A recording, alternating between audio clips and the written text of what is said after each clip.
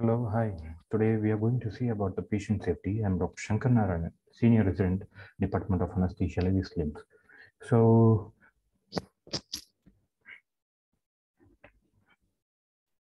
what is safety? Safety, S stands for sense the error. A, act to prevent it. F, follow safety guidelines. E, inquire into accidents or deaths. T, take appropriate remedial measures. Y, your responsibility. Okay, why safety is there in the hospital? Hospital is a people intensive place, provide service to sick people round the clock, 24 hours daily, 365. uh, People have a free access to enter any part of the hospital and in any time for advice and treatment. The hospital atmosphere is filled with emotions, excitement, life and happiness, death and sorrow. Since hospital operates under continuous strain, it gives rise to irritation, confrontation, conflicts, aggressions, threatening the lives of hospital staff and hospital properties. So, whose safety we are going to concentrate about? The people who is coming into the hospital and the place where we are staying, and the property belongs to the hospital. So, it entirely constitutes to the hospital safety. So, safety of a place. So, what kind of safety we are going to give? Safety to the infrastructure, safety in terms of fire, safety in terms of maintaining the electrical, mechanical instruments. Okay, safety of a property constitutes stores, assets, and equipments of the property. For safety of the people, uh, who are the peoples? They are staff nurse, doctors, visitors, patients, and any other persons who are in the premise of the hospital. Patient safety. Patient safety is the absence of preventable harm to a patient during the process of healthcare. The discipline of patient safety is the coordinated effort to prevent harm to patients caused by the process of healthcare itself. It is generally agreed upon that the meaning of patient safety is please do not harm. Origin of patient safety concept. It arises from early back days. Hippocratic oath.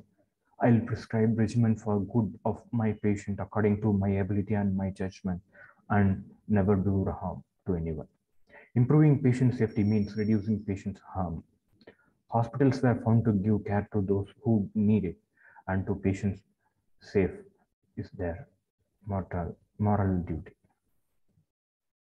Current environment, as of now and in current days, errors and system failures are repeated. Action on known risk is very slow. Detection system in their infancy. Many events are not reported. Understanding of causes are limited. Few examples of successful scales are up. Limited measurement of impacts are there. A blame culture alive and well. Defensiveness and secrecies are maintained still now. That's why patient safety is much needed. What are the medical errors? 1 in 10 patients admitted to hospital suffer from an adverse event secondary to the hospital interventions. The Institute of Medicals in their study found out that in USA, medical error injury 1 in 25 hospital patients kills about 44,000 to 98,000 patients every year. Medical error cost United Nations billions of dollars each year. How dangerous is healthcare? Less than 1 death per 1 lakh encounters. Nuclear power, European railroad, scheduled airlines. 1 death in less than 1 lakh, but more than 10,000 encounters are seen in driving, chemical manufacturing. More than 1 death per 1,000 encounters are seen in bungee jumping, mountain climb. Main thing is internet, healthcare. Whose error? 66% accidents are caused entirely by patient. 16% accidents due to error by hospital staff. 14% accident staffs and patients both equally responsible. 4% accidents due to physical, mechanical, and electrical errors. Why there is an error? In most cases, fault is not willful negligence, but systemic flaw. Inadequate communication and widespread process variation and patient ignorance. People responsible are the doctors, nurse, pharmacist, technicians, and patient themselves. So, what are the types of errors? There are many types of errors like adverse healthcare event or omission arising during clinical examination and causing physical or psychological injury to a patient. Then error, failure to complete a planned action as intended, or the use of an incorrect plan of action to achieve a given plan. Healthcare near miss, situation in which an event or omission are arising during clinical care fails to develop further, whether or not as a result of compensation action, thus preventing injury. Adverse drug reactions. Any response to a drug which is noxious, unintended, and occurs at doses used for prophylaxis, diagnosis, or therapy. It can be either predictable or unpredictable. What are medication errors?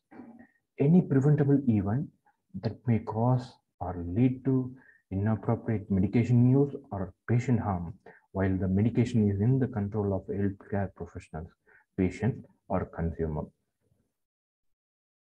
What is sentinel error? Surgery on the wrong body part, surgery on the wrong patient, receiving the wrong medication. Focus on near misses. No patient harm, therefore no blame. No guilt, no fear of litigation, focus on future prevention. Human error. To err is humane. Human beings make mistakes because the systems, tasks, and the process they work in are poorly designed.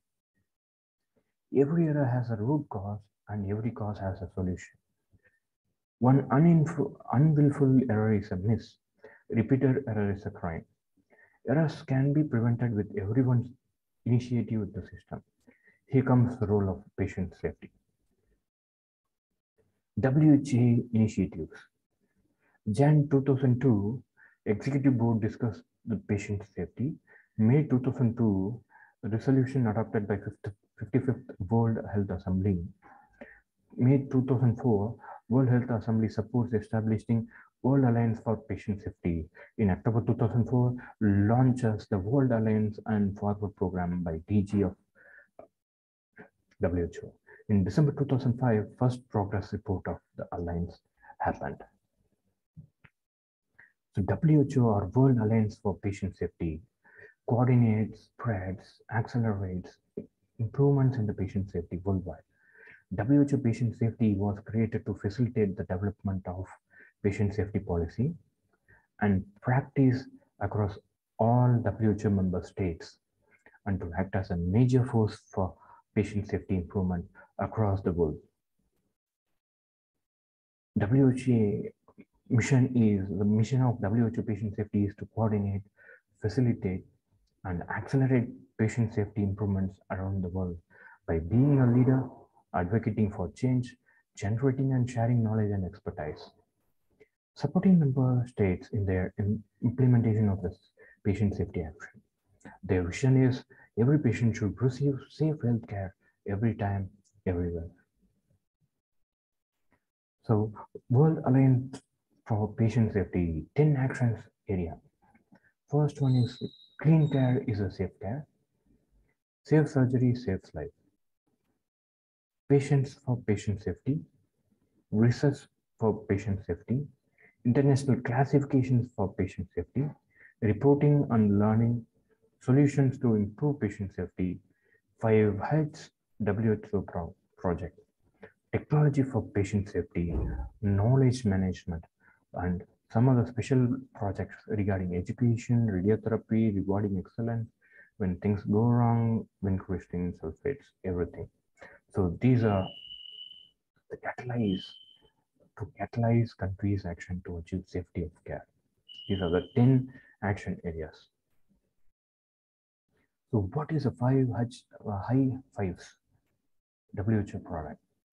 A 5 high HIFI's steering group was established in 2006 to determine the overall architecture of the initiative.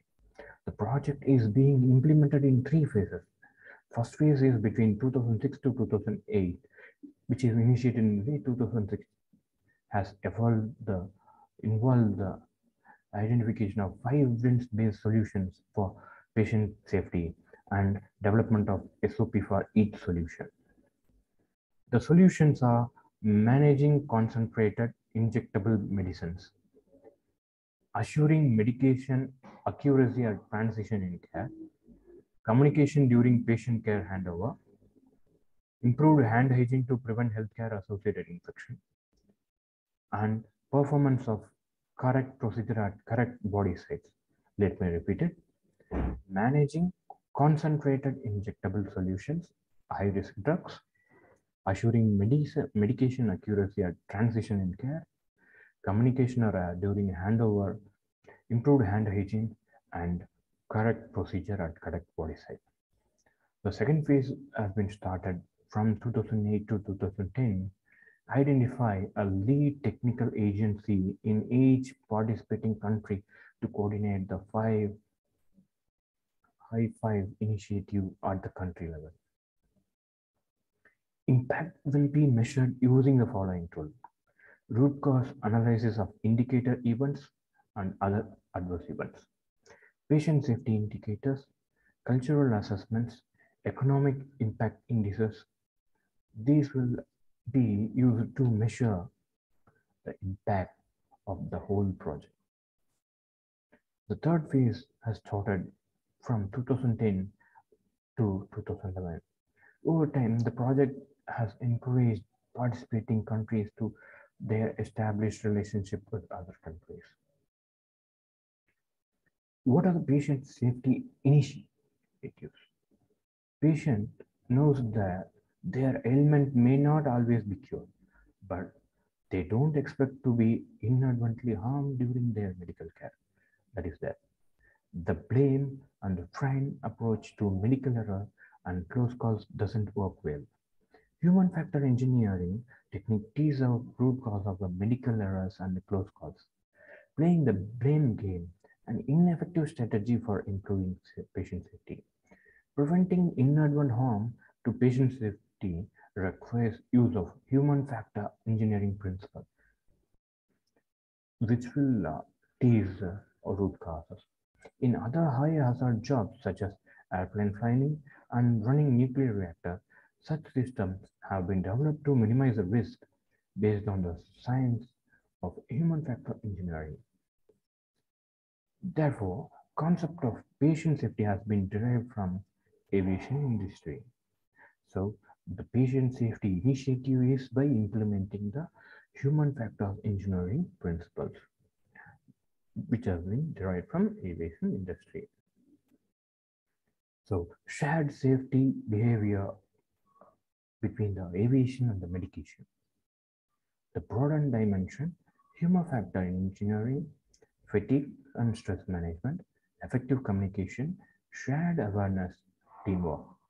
These are the broader dimensions like human factor engineering, fatigue and stress management, effective communication, shared awareness, teamwork. Countermeasures. What are the countermeasures which will prevent any harm to the patient or which will enhance safety? Briefing and debriefing, workload distribution and teamwork, cross monitoring or supervision, graded assertiveness and checklist. These are the main things which has been taken as a countermeasure to look over the safety measures.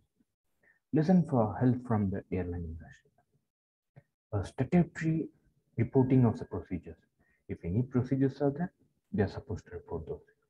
A voluntary, without jeopardy reporting culture. A voluntary reporting should be there.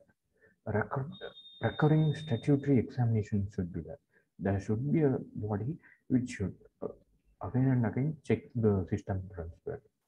System development, safety analysis of data, acceptance that staff make mistakes, and role of teamwork. These are the lessons we have learned from the airline industry to make sure each and every step as a safety measure. What are the patient safety codes? Improve the accuracy of the patient identification so that we can identify the patient, we can prevent any error to them. Improve the effectiveness of communication among the caregivers so that we might know what the patient has, if any allergy or something like that, what is the procedure to be done, identification process, identification site, everything we can know, and improve the safety of using medication. By developing SOPs or something like that, we can prevent the or improve the use of medication wisely. Reduce the risk of healthcare associated infection by practicing a regular hand hygiene and routine checklist. Accurately and completely reconcile medication across the continuum of care. During the care, we have to daily and routinely we have to reconsider, think that, and analyze that for the medication given, what are the medication given are safe to patient. Reduce the risk of patient harm resulting from falls, and special emphasis on dangerous abbreviation, infection control, look-alike and sound-alike medications, and timeout has to be monitored very closely. So we'll see about what are the principles of patient safety. Proper identification of patients and matching to their care elements.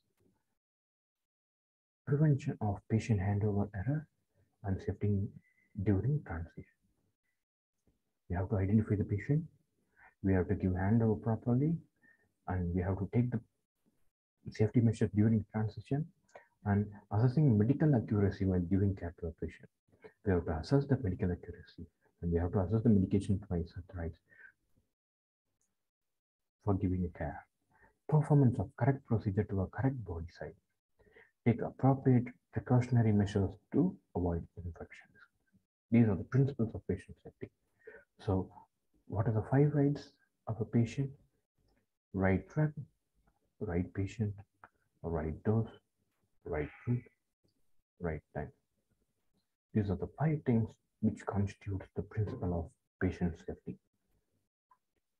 Let me repeat it again. Right drug, right patient, right dose, right food, right time. So, what are the safety which we should be concentrating on? First, it is environmental safety. Next, medical safety. Then, surgical safety, equipment installation safety, electrical safety, blood safety, sanitization, infection control, biomedical disposal safety, and lab safety. These are the main safety things we should be concentrating to provide a good and adequate patient safety. So let me elaborate each and everything. What is work environment safety? There is a direct link between work environment and patient safety. Therefore, if not addressing work environment, we are not addressing patient safety. Okay? Health work environments do not just happen like that. Therefore, if we do not have a formal program in a place addressing work environment issue, little will change and which can harm the patient. Creating a healthy work environment requires changing long-standing culture, tradition, and hierarchies. Therefore, though everyone must be involved in the creation of healthy work environment, the onus is on organizational, departmental, and unit leader to ensure that it happens. What is environmental safety? They should provide adequate light, adequate ventilation, exhaust fans, stairs with handrails, window door closed, sleep preventing floors, fire extinguishers with fire alarms, PPE, prevent noise pollution, heavy and fixed beds, safety wheelchairs and trolleys, no waterlogging in bathroom, call bell system for patient, adequate number of bed, screens to maintain privacy of the patient. These are the environmental safety we can give to both the patient and the workers and the doctors who work in the hospital. So, what are the medical safety we should be following? First, we should avoid illegible writing prescription by doctor and wrong medications or wrong dose or wrong patients. While writing the patient or if we are prescribing some medications, we should avoid providing wrong medication, wrong dose, and for a wrong patient. And we should avoid wrong injection, wrong dose, wrong patient, wrong route of administration. And we should be correctly looking at the drip sets, air bubbles, overhydration, drip speed, everything. If patient is on oxygen, check for the empty cylinders, check for the saturation regularly. Oxygen is a drug. Clear written medication guidelines should be there in a hospital to prevent any adverse events in the hospital. Identification of each patient with a similar patient name should be there. Unique ID should be there, and based on the initials and so on, and the patient should be identified at every time. So there should be a proper handing over and taking over during change of shifts should be there or during the transition. And we are supposed to look alike and sound alike drugs so that we can easily prevent any wrong drug administration to a patient. A medication order should be written legibly should include patient name and location, for example, ward, room number, bed number. Medicine should be prescribed in a generic name. Dosage should be clearly mentioned. Frequency should be mentioned in words, and route of administration should be written in full form. And signature of the patient and name of the physician should be mentioned. Date and the hour the order was written has to be mentioned. Any abbreviation used in medication should be agreed to and jointly adopted by whole hospital, medical nursing, pharmacy, and medical record staff of the institution. Lately, in the interest of patient safety, do not abbreviate is a new practice nowadays. We are not supposed to abbreviate any medication. Before dispensing the drug, pharmacies must receive the physician's order or a direct copy of the order, except in emergency situation. This permits the pharmacist to resolve questions or problems with drug orders before the drug is dispensed and administered. Eliminate error which may arise when drug orders are transcribed into another form for use by the pharmacy. To check at least 2 patient identifiers before providing care, treatment, or services. For example, patient name and medical record number. Discourage telephonic orders, do not accept verbal order, and examine the safety codes. Methods of sending physician order to pharmacy. Self-copying order forms. This method provides the pharmacist with a duplicate copy of the order and does not require special equipment. There are 2 basic formats. Orders for medication include among treatment orders, medication orders separated from other treatment orders on the order form. Electromechanical, copying machines or similar device may be used to produce an exact copy of physician's order. Provision should be made to transmit physician's order to pharmacy in the event of mechanical failure. And third one can be computerized. Computer system in which a physician enters the order into a computer which then stores and prints out the order in the pharmacy or elsewhere. These are the methods we can avoid or we can practice to send the physician order to the pharmacy. What is the surgical safety we can practice? Surgical safety, the consent of the patient, relative in writing, proper identification of the patient, wristbands, proper identification of marked parts to be operated, pre-anesthetic checkup, and uh, proper identification of any prior known allergies, proper handing over, anesthetic safety checklist, ensure no foreign body left inside, safety measures from ward to OT and coming back, safety checklist, prevention of surgical wound infection, use of surgical safety proforma in all operation, check safety code if available. For example, DNR, fall risk, allergies, purple, yellow, red for respective things. Like DNR is purple, fall risk is yellow, allergy is red.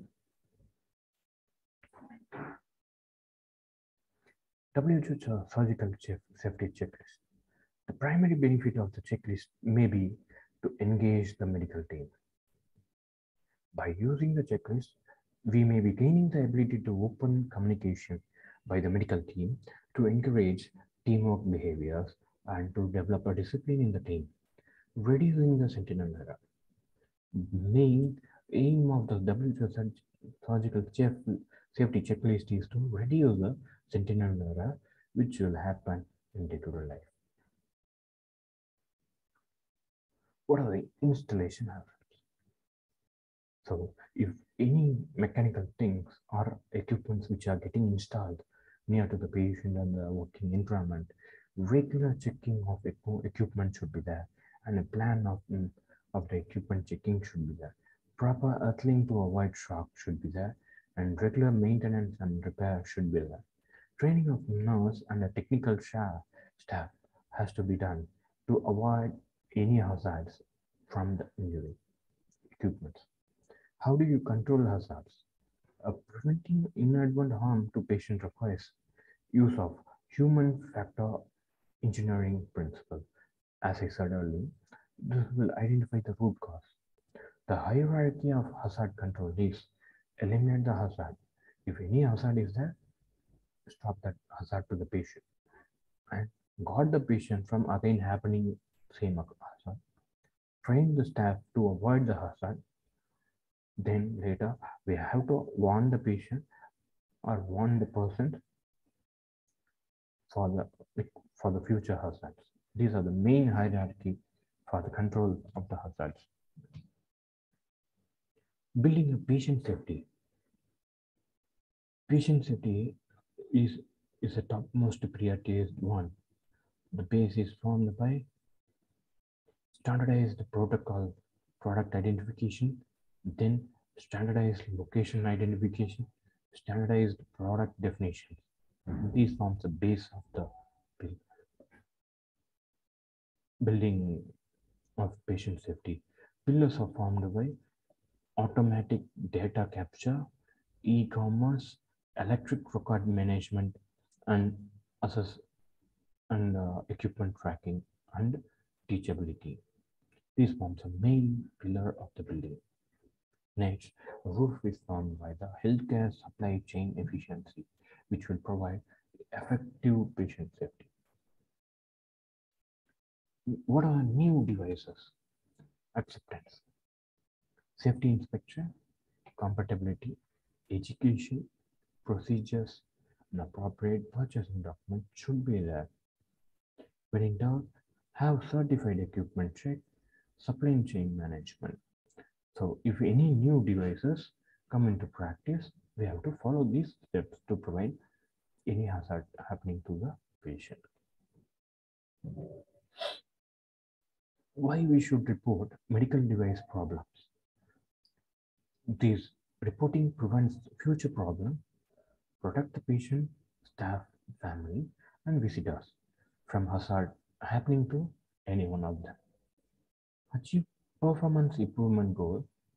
assist risk management with claims or litigation, provide information to manufacturers and or Food and Drug Administration, publicize the report for general good of patient and healthcare providers, affect change in policy and procedure of procurement. So that's why we have to report the medical device problems. When to report? When you think a device has or many have cost or contributed to any of the following outcome like death, serious injury, minus injury, close calls, or other potential form of harm. What is individual's role? Identify actual and potential problem, adverse event, close calls with medical device, and report the problem to your supervisor according to policy and procedure. Make sure your report includes details of the harm, what is the device, when it is installed, etc. Then, what are the steps to be followed? Remove the device. Keep all affected items separate. Save the packaging. What is the electrical safety? So, things we have to look for electrical safety is safety fuses with each equipment, no loose wire connection, properly plugged and fixed. If short circuit called electrocution, electricity backup like battery or generator should be there. Use of CVT or UPS should be there.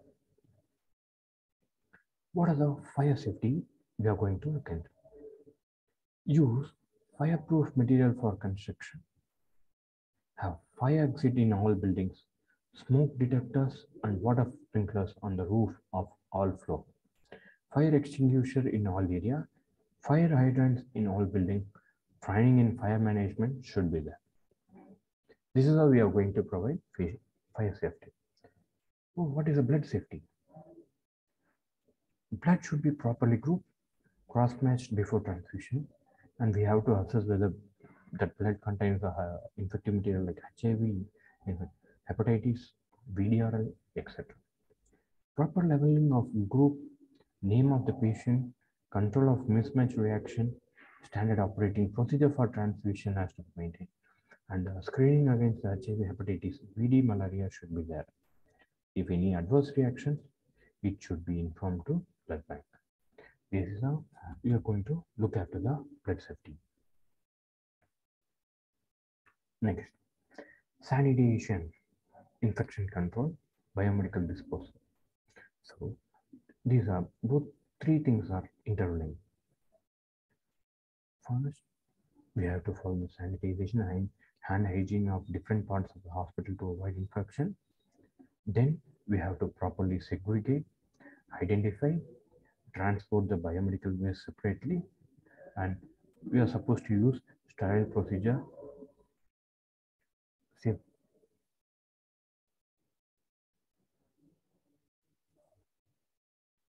Sanitization, infection control, biomedical disposal. These are, as I told, these are interlinked.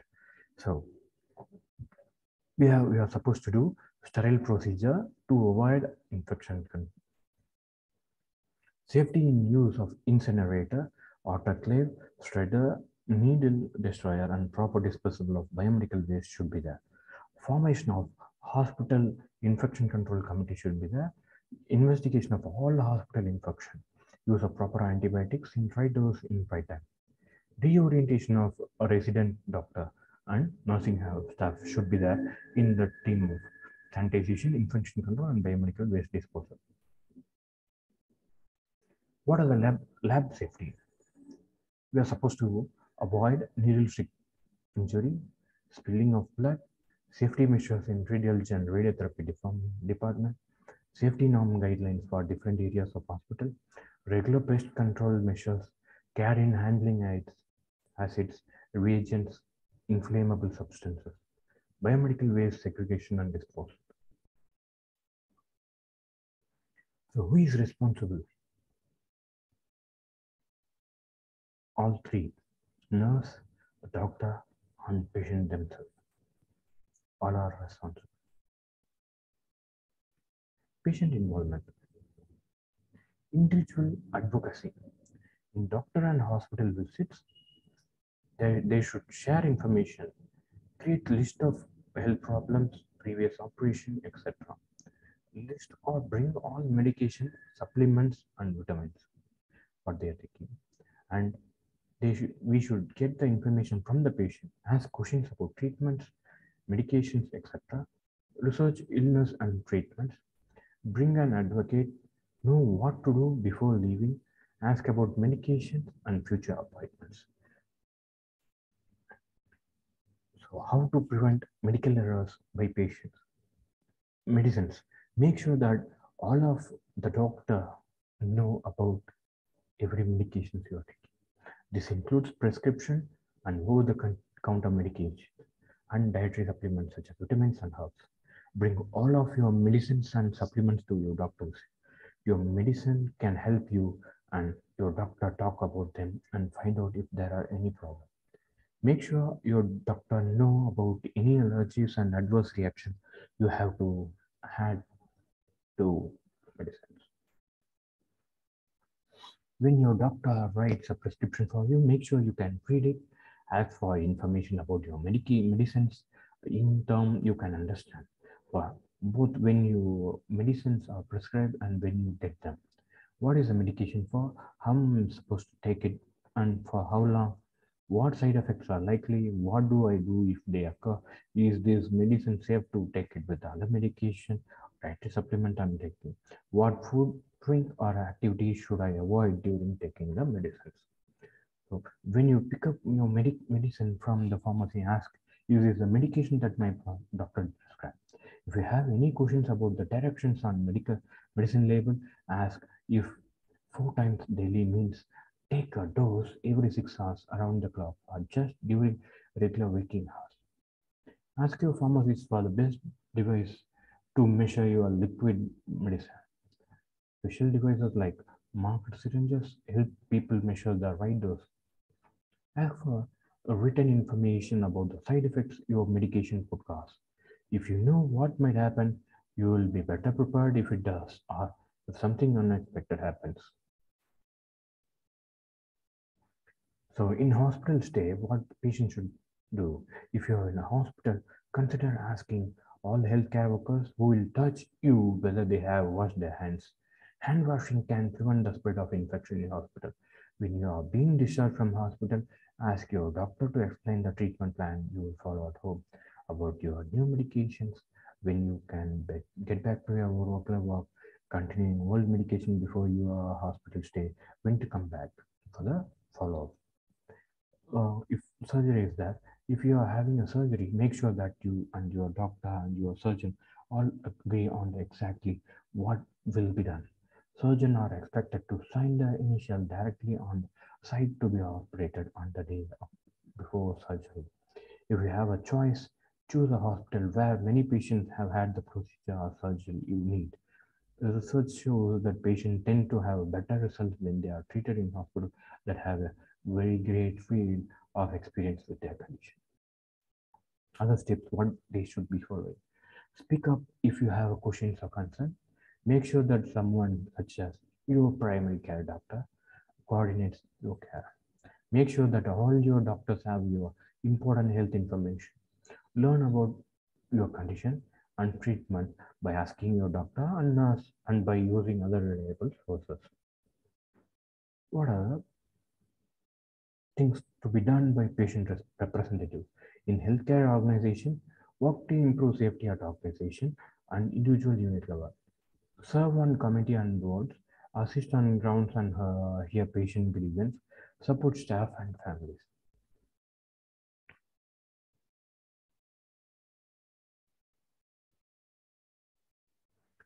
What else a patient advocate should do for friends and family? Willingness to go with the patient to appointments, be with them in the hospital and clinics, listening and taking notes, speaking up when necessary to clarify an issue, and ask a question. Question when something does not seem right in the hospital, nursing homes, and clinics, etc. So, how to prevent medical errors by medical staff? Proper communication and coordination deficits drive errors. Application of aviation safety concepts and skills are being introduced in healthcare. Strong correlation between teamwork results in improved patient outcome, patient satisfaction, staff satisfaction, reduced error, reduced malpractice claims, reduced blame culture. To challenge rule. It is our responsibility to assertively voice your concern at least 2 times to ensure that it has been heard. Member being challenged must acknowledge, provide supporting information with second challenge. If the outcome is still not acceptable, use serious concern, uncomfortable, stop. Take a stronger course of action. Empower any member of the team to stop the line if he or she senses or discovers an essential safety breach. How to do an effective communication? Communication breakdowns contribution factor in 43% of adverse surgical events, pivotal factor in 65% of sentinel events, primary contribution factor around 70 to 80% of root cause analysis. So effective communication is very useful. These problems occur in medical errors, medical malpractice cases, adverse surgical events, adverse medical events, and sentinel events. How to do a adverse incident reporting? Complete and submit. Notify the risk management, drug controller notification if medical device or medicine error. Begin root cause or intensive analysis to examine the process change that may prevent future events. Take preventive measures for future miss. We have to ask for a peer review. How to do that? Monitor and improve physician care of a patient. Accomplished by open and non-punitive discussion, review and discuss alternatives, disseminate to all physicians, monthly review schedule. Move towards review previous 48 hours record code blue in terms of code blue. Could this event have been prevented? Where signs of deterioration missed: elevated BP, dropping BP, elevated heart rate, dropping heart rate, elevated breath rate. Healthcare executive roles. Set a culture. They should be accountable. Measures should be taken. High reliability and redesign should be there. Communication and teamwork should be there. Professional development should be there. So, what are the reliability principles? Simplification, standardization, relation of humans to the work, and environment.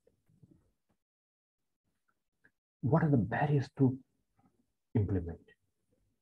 Top 7 barriers to implementation of patient safety system. Competing priorities for scarce resource in a system where patient safety is not considered a top priority.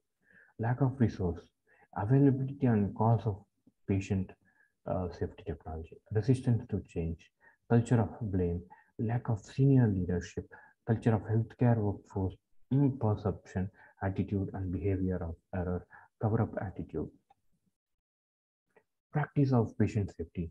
Beware of a look-alike, sound-alike medication names, proper patient identification, explain details, performance of correct procedure, careful electrolyte, about electrolyte imbalance, assure proper treatment, avoid catheter and tubing, wrong connection, single use of injection syringe, improved hand hygiene to prevent healthcare associated infection, proper disposal of biomedical waste management, good housekeeping, practice surgical safety guidelines.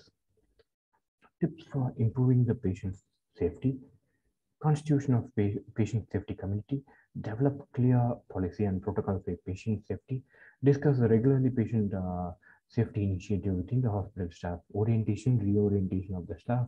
Encourage transparency in the regular death review. Non-punitive incident reporting by staff. Each department to devise their own patient safety protocol. Investigate each accident or incident reported at remedial measures. Review, monitor, and evaluate. That's how we are going to give a regular safety to the patient. Thank you.